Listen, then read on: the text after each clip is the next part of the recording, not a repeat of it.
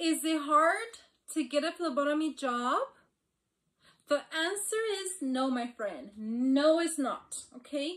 No. If you're new to my channel, my name is Yadira, and for as far as right now, I do phlebotomy videos, and I post every Monday and every Thursday. Okay? If you haven't noticed, I am on it because everything's possible in this world. Okay?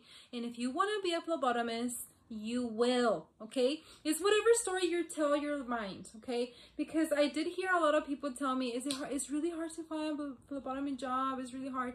And if you allow those little stories to go inside your head, guess what? It might be. But the answer is no. I already said no. It's not hard. It's all a mindset. Okay? I know for a fact that a lot of people didn't even believe in me. Okay? But guess what? No one has to believe in you. The only person that has to believe in you, I believe in you, by the way, but the only person that needs to believe in you is you. Okay? And that's what happened to me. So if I could do it, you could do it. Please, I hope this inspires you to not allow any other comment tell you otherwise. Okay? Is it hard to find a phlebotomy job? The answer is no. Okay? I want you to start visualizing and envision in your head your dream hospital job if you have one. Okay? Because that's my story. Okay? Before I even finished phlebotomy, I already knew where I wanted to work. I had a place in mind, and I would envision myself going to work there, which is kind of crazy because, you know, that's why they say that your thoughts become your reality, because sometimes, you know, people want everything fast, but you cannot miss with perfect timing. You cannot. You have to just know it in your head that it's gonna happen, and the when does not matter. But if you really focus, it will come to you for the good reasons. So, timing, okay? I'm gonna just tell you my story.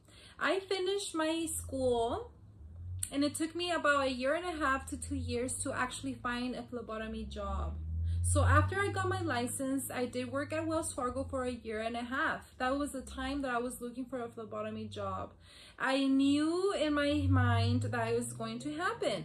So I was very confident. I saw myself working there already, even if I was not. I was working at Wells Fargo at the time, and I was very proud to work at Wells Fargo as well, because I wanted to work at Wells Fargo, and it was the same story. I envisioned myself working at Wells Fargo, and I did. Okay, so the only person that could stop you is you.